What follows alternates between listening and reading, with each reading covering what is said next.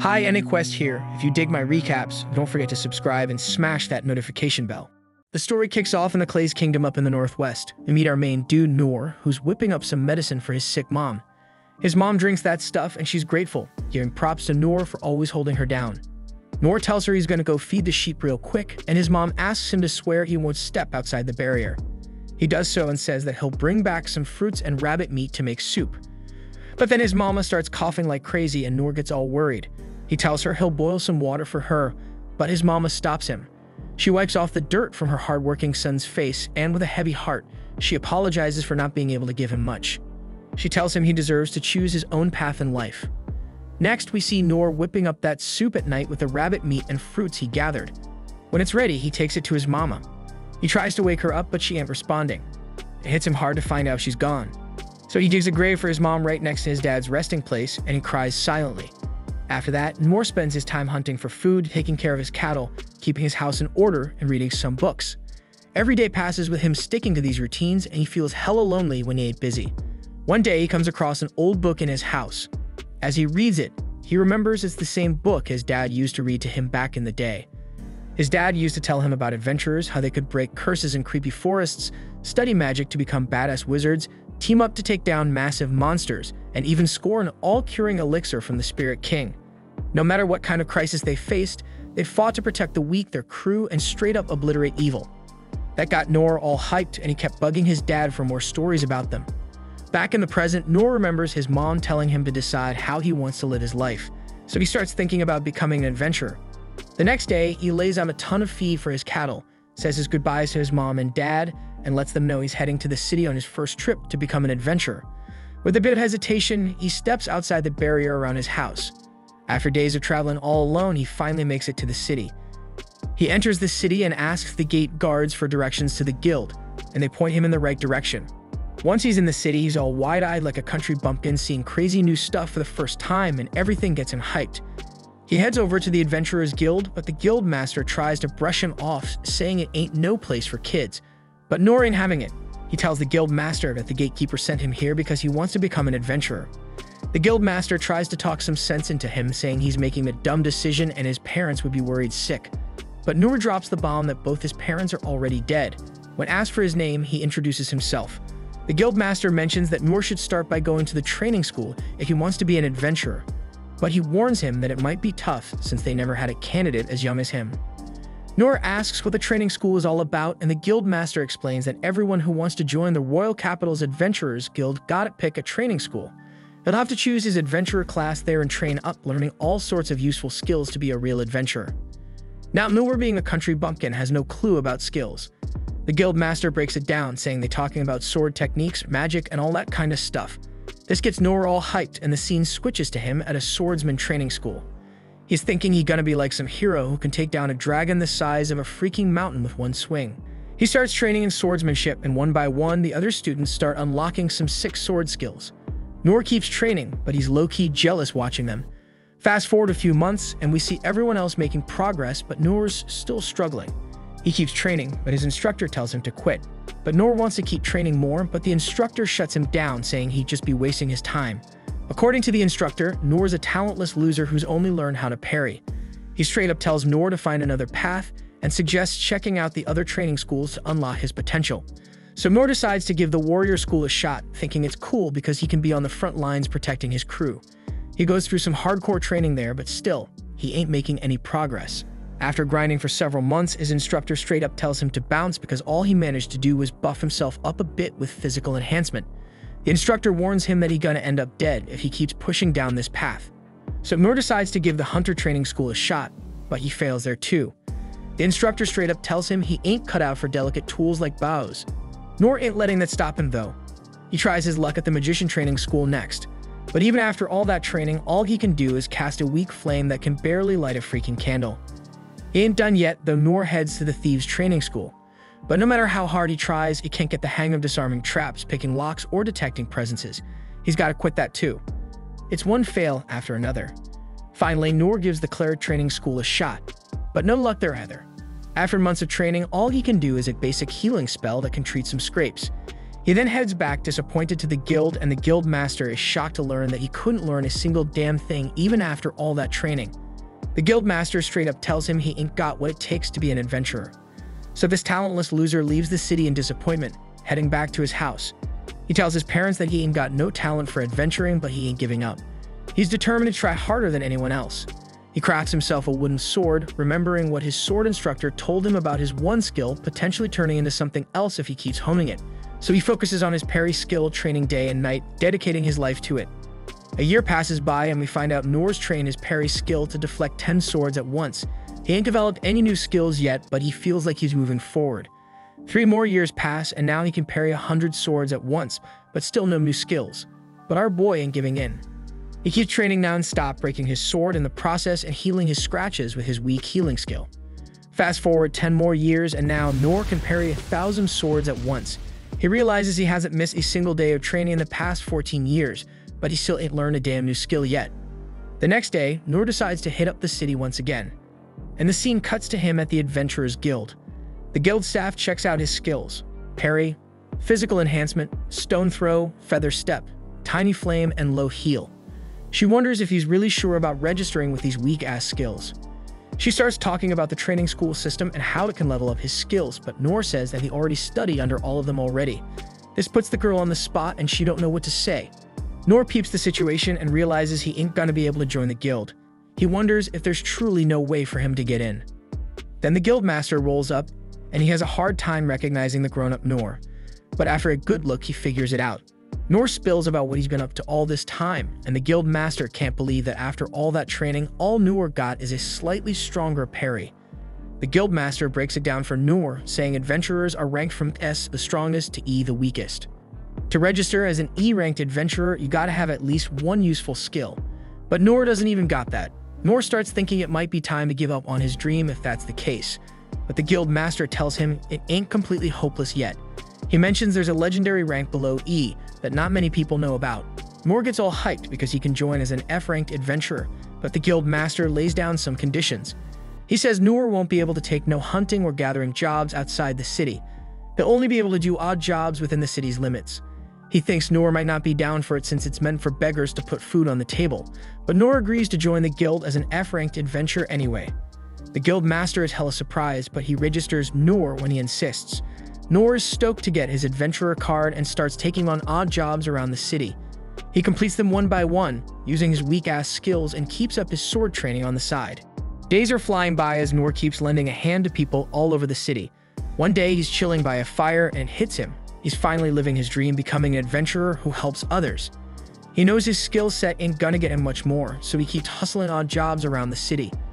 One day, he steps up to help an old lady clean her nasty drains, and she's all grateful for his constant help. Then he lands a job at a construction site, and when he wraps up work, he spots a glow coming from a cave along with cries for help. Noor bolts to the cave as fast as he can and sees a freaking minotaur about to take out a girl. Turns out she got some knights trying to protect her, but damn, they stand no chance against that gigantic beast. The monster wipes out the captain of the knights with a single blow, then proceeds to massacre the others like squishing bugs. Blood's flooding the whole area and the girl is straight up horrified. The minotaur sets its sights on the girl, but Noor uses his rock throw skill to divert the monster's attention to himself. The minotaur starts chasing Noor, lunges at him, but he manages to parry its attack. The minotaur keeps coming at him and Noor keeps parrying every damn attack. But with each move, his sword takes a beating. Noor knows he needs to find an opening, but he also knows he ain't got the offensive skills to take down the minotaur, even if he finds one. He notices the girl's still there, and when the minotaur tries to attack her again, he busts out his feather step skill and rushes in to save her, wrecking his sword in the process. He figures, even if he can't be the top-tier adventurer, he's got to hold it down for the girl right in front of him. He recalls his old man's words about the true meaning of being an adventurer. The minotaur swings at him once more, but Noor parries like a boss. This time, the minotaur's axe slips from its hands and boom, the axe beheads the monster. Noor realizes if the fight had gone on any longer, he'd be 6 feet under, so it hits him again how much talent he lacks. The girl thanks him for saving her life and asks for his name, but Noor says he ain't worth remembering and bounces. Some knights show up to rescue the girl, and we see Noor back in town. He can't believe he almost got taken out by a random cow roaming in the streets, and he's dead set on training even harder. A while later, a cleanup crew rolls up to move the minotaur's ass out of there, along with all the folks who died trying to fight it. and Princess Lin feels hella guilty about all the deaths.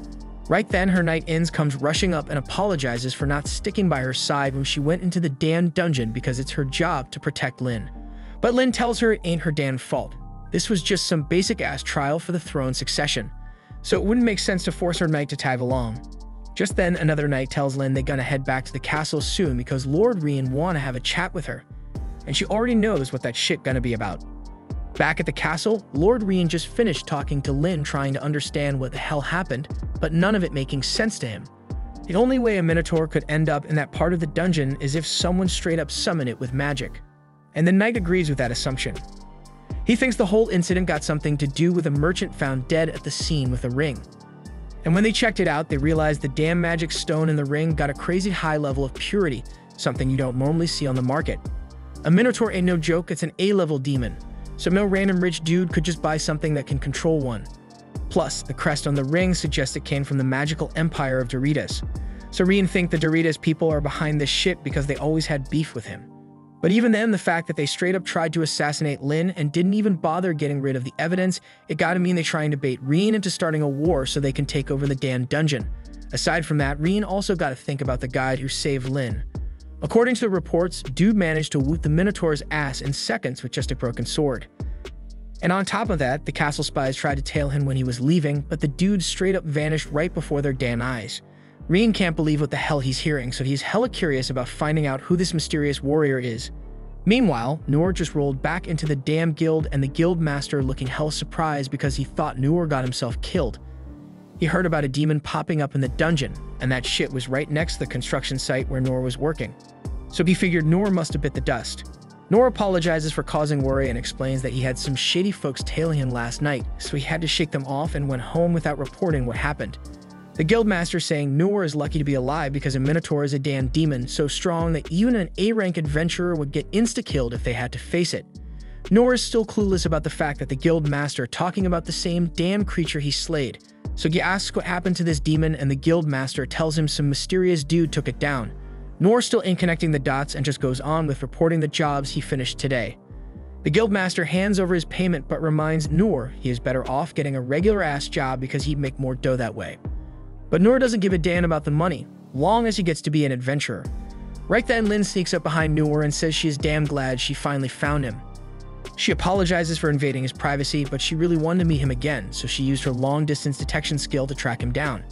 Noor assuming she must be some thief-class adventurer if she got a detection skill.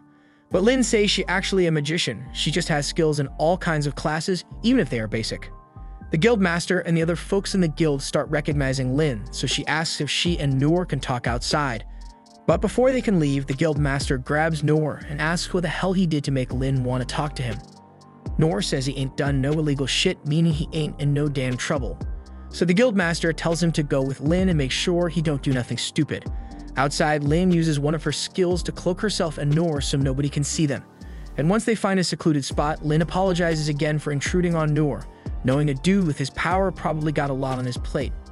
Noor says it's all good and Lin starts off by thanking him once again for what he did because not only did he save her life, but he also saved a whole bunch of people in the nation. Noor ain't thinking he deserves all that hype because all he did was take down a damn cow. Hell, he's pretty damn sure Lin could handle it on her own if he hadn't shown up.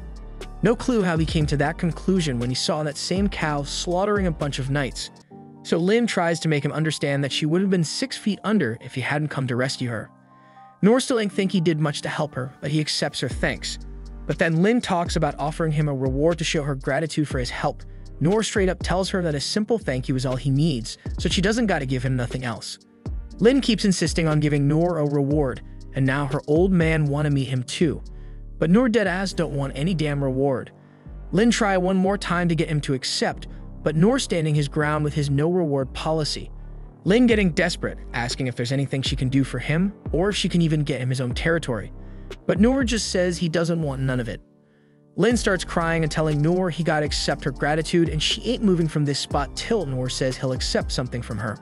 Noor remembers a time when he pulled this same tantrum move to get a cleric to train him.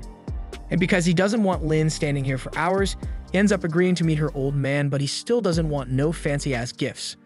Lin is happy as hell to hear that, so she says Noor should stick close to her, and she'll use her concealment skills to make sure nobody spots them. Eventually, Noor brought to Lin's house.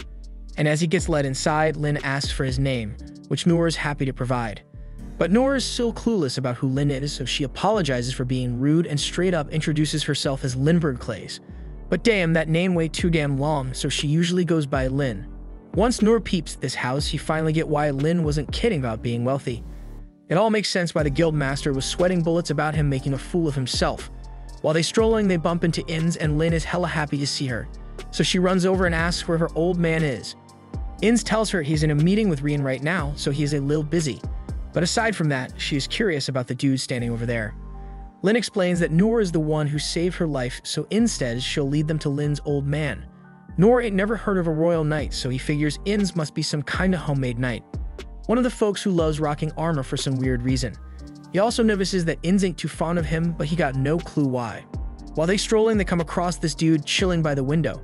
Soon as he spots them, he gets up and asks what Inns up to, and who the hell this random guy is. Inns tells Gilbert to put his damn spear away because Noor is Lin's guest, and it ain't cool to be pointing weapons at guests. Gilbert catches on that Noor must be the dude who saved Lin's life, so he lowers his weapon. Inns asks him to join them in the room because she could use all the support.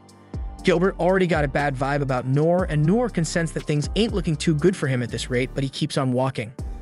In the throne room, the king is in the middle of a meeting with Rian, and he is hella pissed because it's clear that Doredas don't give a damn about honoring their peace treaty. Rian been expecting this shit ever since the last meeting with the king of Doredas, when he straight up demanded they hand over the rights to the dungeon. Obviously, the demand got rejected, but ever since then, the king of Doredas has been plotting their downfall. Right then, Lin and the crew show up in the throne room, and Lin, all hyped up, goes over to greet her brother and dad. Inns and Gilbert kneel to show respect for the king, but Noor just keeps on walking. Rian notices that Lin wearing that disguised cloak, meaning she must have snuck out without permission. But she says she had no other way to find the man who saved her. The king realizes she's talking about Noor, and Noor apologizes for showing up looking all messy, but Lin insists on coming here as soon as possible. He also mentions he ain't no fancy aristocrat or nothing, so he ain't familiar with all the proper etiquette for these kind of situations. He might accidentally say something rude, but the king tells him it's all good because it's easier to speak without worrying about etiquette. The king reaches out his hand to Noor and formally thanks him for saving Lin's life. Noor brushes it off, saying it ain't no biggie, so a simple thank you is plenty. But the king ain't letting Noor off the hook without a proper reward. He tells Noor he can ask for any amount of cash or land he wants, but Noor still don't want nothing.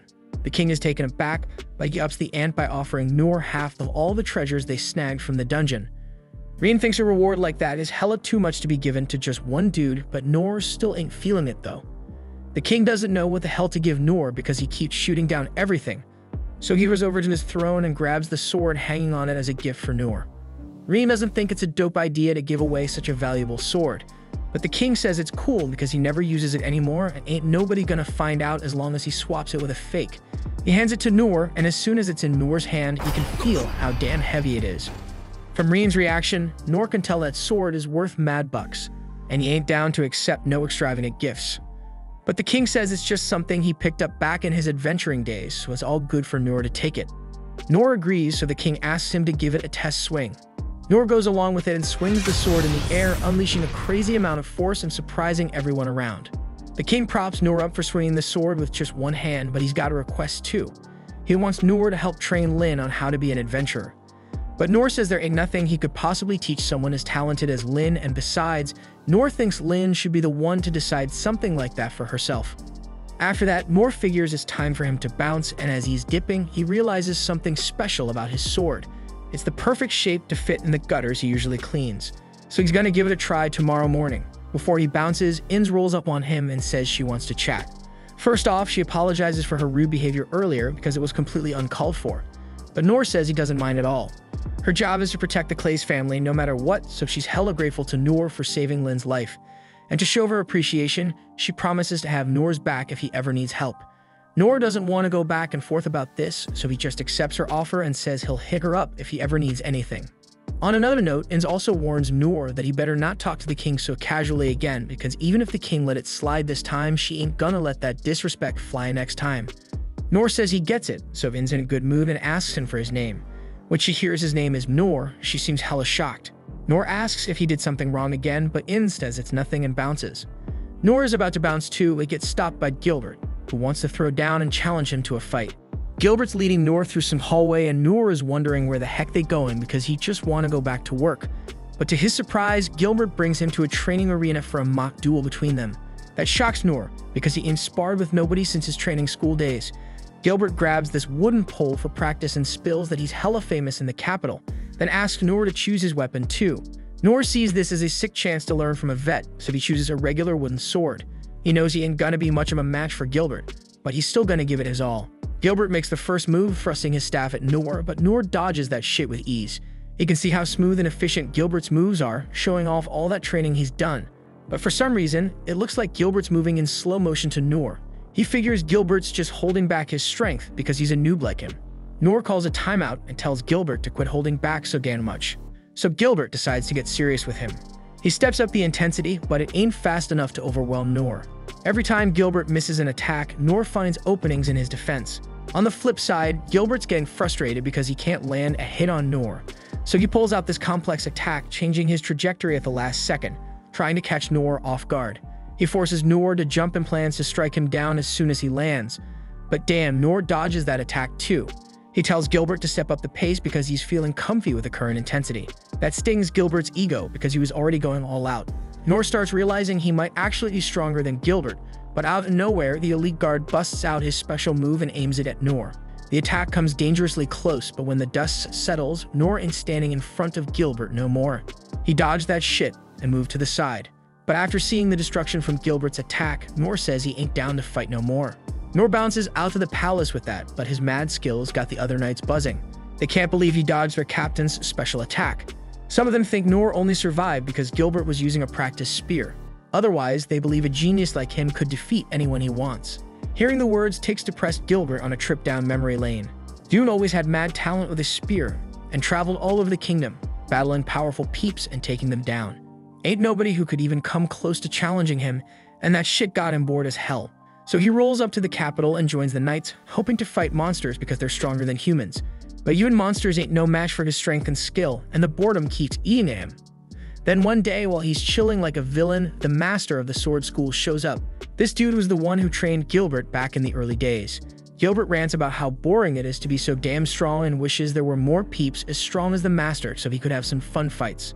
The master just tells him that one day, one of the students will rise above him, and Gilbert hopes that shit happens while he's still alive because that might be the only way to cure his boredom.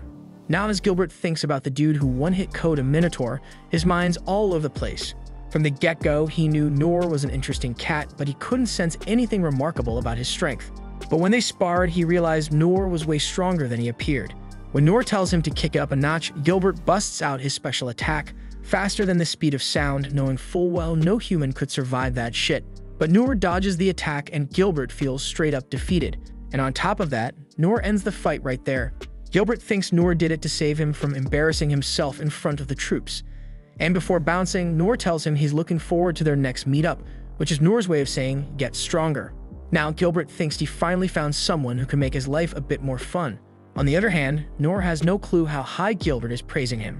He used his body strengthening and feather step skills to dodge Gilbert's ultimate attack at the last stand moment. If he was even a second late, he'd be a gunner. Noor thinks Gilbert purposefully adjusted the speed of his attacks so Noor could barely dodge it, and he's grateful to Gilbert for showing him he still has a ton of training to do. The next day, Noor starts scrubbing the drains with the epic sword he got from the king, and damn, he was stunned by how dope that sword performs. Later, he's chilling up in the forest because his work at the construction site got put on hold after the whole Minotaur incident. He's trying to figure out how to kill time till the job's back on track, and he's also trying to put that massive sword to good use. He's thinking maybe it could be a sick paddle or a pizza shovel or even a grill plate.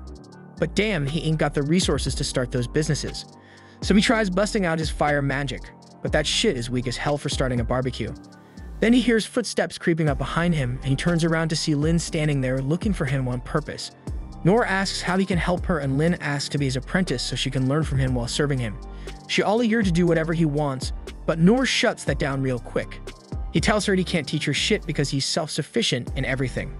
Lynn tries tempting him with cash for his training, but Noor makes it clear he doesn't want anything. She keeps pushing, saying she's gonna be helpful to him, but Noor can't get through to her. So Lynn decides to prove herself by showing off her magic powers. She summons icicle lances and shoots them at herself, then straight up burns them with some powerful fire spell.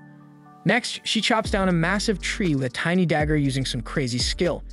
And then she busts out a magic sword move to blow up a tree behind Noor. She thinks Noor gonna accept her as his apprentice after that sick display, but he's still ain't having it. He finally realizes Lin is giving him way too much credit, and he wonders how the hell he gonna make her understand that he ain't shit compared to her. Noor decides he gonna flex his skill and creates this tiny fireball to straight up prove to Lin that he is a loser. And damn, Lin hella shocked when she peeps it. She starts walking home with that in her head, thinking about the tale of the talentless boy all the teachers used to spit. Back in the day, Lin just thought it was a cautionary tale because she never believed no 12-year-old boy could handle the brutal training from all 6 schools for a full term. Even seasoned warriors had a hard time sticking around that long. But one day, the baddest magician who runs the magic school shows her his tiny fire skill, and then he straight up amps it up to show off his mastery. That magician tells her it takes decades of grind to make that tiny flame skill grow. That's why when Noor shows Lin his tiny fire today, she left speechless, because that shit is way bigger than the baddest magician in the whole damn world. He tells her that's all he can pull off, and his skill in other areas is on the same level. Only Lin knows that the size of that small fire speaks volumes about Noor's ability, and she figures he is straight up master in the other branches too. Now she feeling hella ashamed because she was all proud of her high-level skills she just learned. She realizes that even though Noor is way stronger than her, he never brags about his power. Dude even takes care of the most basic tasks to help others. She thinks Noor's mind and character are as strong as his body and ain't nothing gonna faze him. As the princess, she gonna have to lead the kingdom alongside her brother one day, and she gotta be strong. She wants to learn how to be strong from Noor, so she reaches out again when he's coming out from a restaurant after eating. Lin tells him she fully gets how immature and vain she was, and now she is even more fired up to learn from him. She believes his strength gonna be the foundation for their kingdom's peace and prosperity, so she accepted him as her master. But Noor is hella troubled by it, and he just want to leave and head home. The scene switches to Rien wondering why his dad would hand over the black sword to some random dude. He breaks it down that back when his old man was out adventuring, he dove deep into the labyrinth of the lost with the big shots to snag that sword after years of risky moves. This blade is crafted from materials never seen before, tougher than orichalcum and mithril. Since no skill or trick could even make a scratch on it, he got the rep of being the indestructible blade. The real puzzler was how it ended up in such a beat-up state. Ring figures ain't something you just toss around casually. He figures his dad must have clocked the dark vibes creeping over the land. He figures the old man must have bet on that dude, thinking he might be the ace up their sleeve against whatever's rolling their way. Next up, you peep Noor grabbing a bite at a food stand chilling with Lin.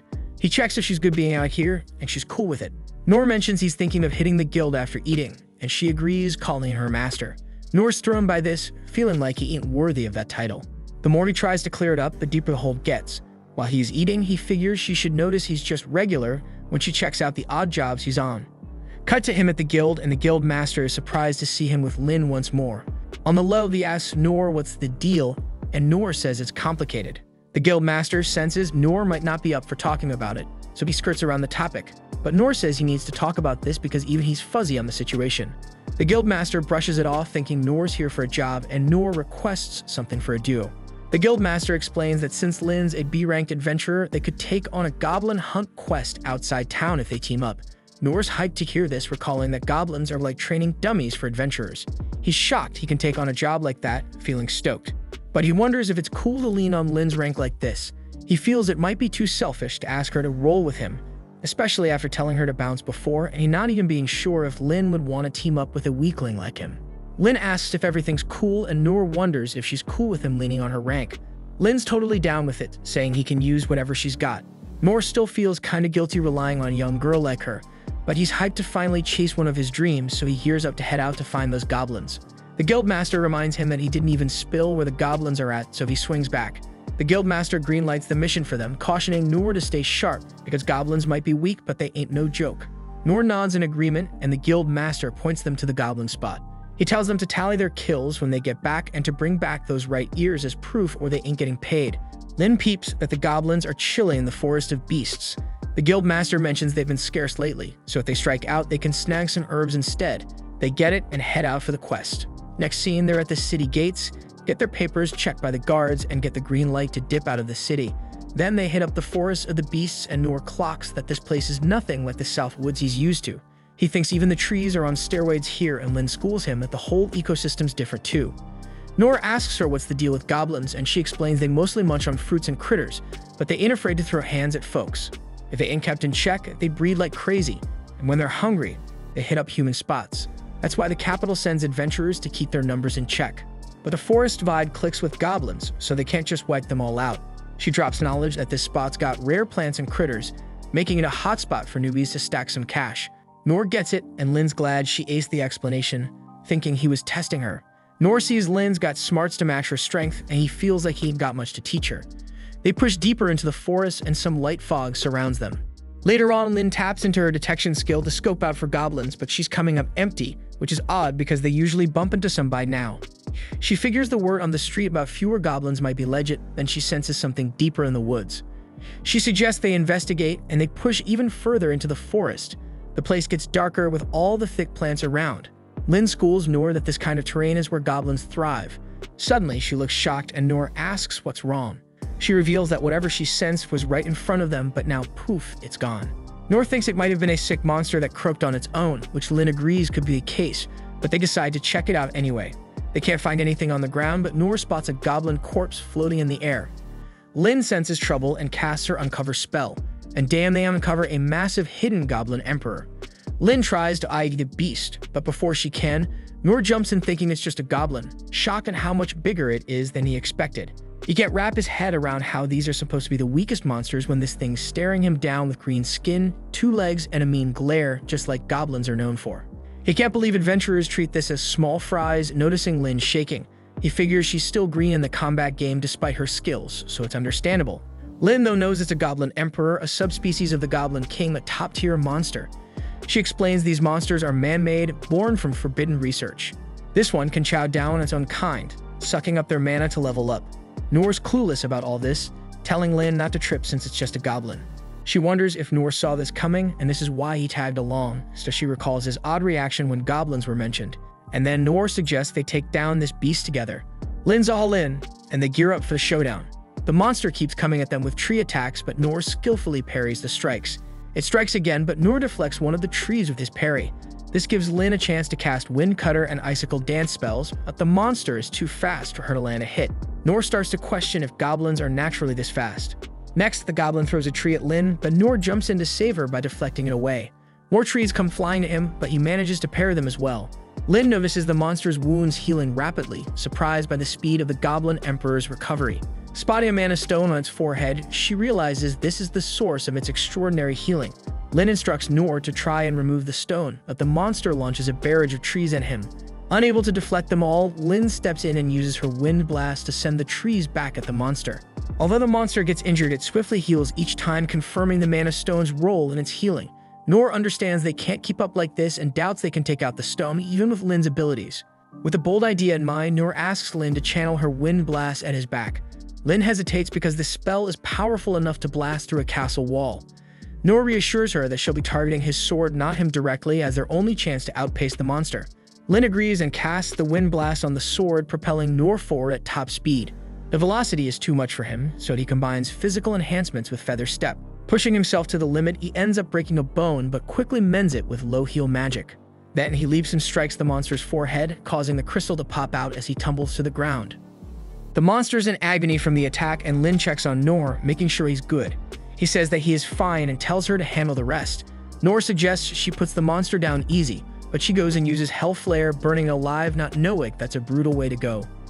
Nor's just as clueless for not catching on, so he says a prayer after taking the monster out in the worst way possible.